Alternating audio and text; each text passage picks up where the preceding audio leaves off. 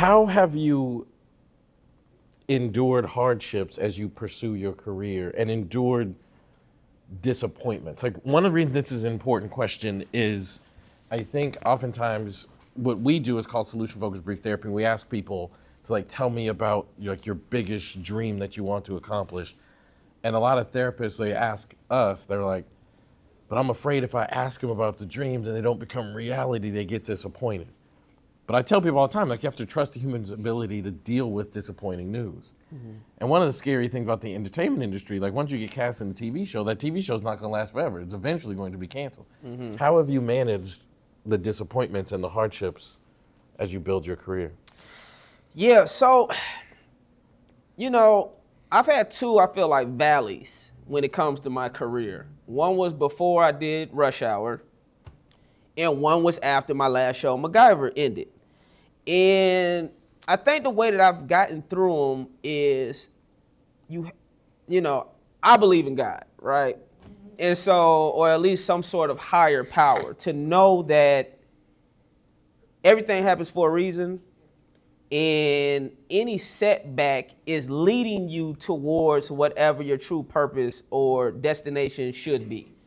And so you have to get to a certain level of peace to know that rejection is God's protection. And it's like, okay, this door closed, but another door will open up as long as I am putting in the work.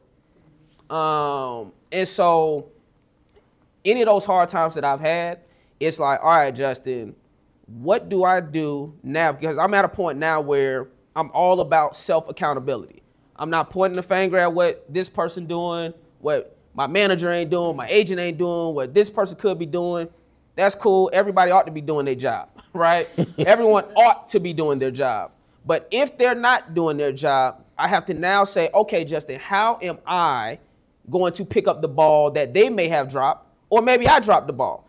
And so it's like, now what can I now do to put myself in position to get to where I need to get to?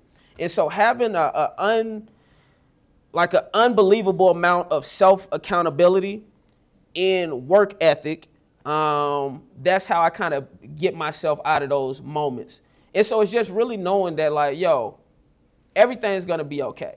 Because I feel like gratitude, a part of why you'll feel bad when things aren't going well is because you start to lose gratitude about the accomplishments you already achieved, the fact that we woke up, the fact that I'm able to pay these bills, you know, the fact that I got a family that loves me, and the fact that I was the star of a TV show, you know, the fact that I was on another show that went for 5 seasons. And so you have to be like, all right, let me be thankful for what I have accomplished already.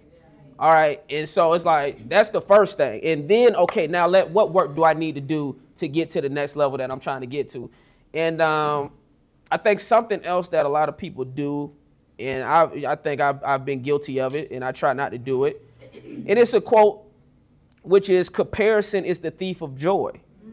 You know, and when you're always concerned about what someone else is doing and what they got, you're not like, yo, let me stop worrying about what everybody else got. Let me be thankful for what I have, you know, and then keep it moving, you know, because I feel like if you're great, if you're talented, if you did it once, you could do it again. So that's how I get myself out of that.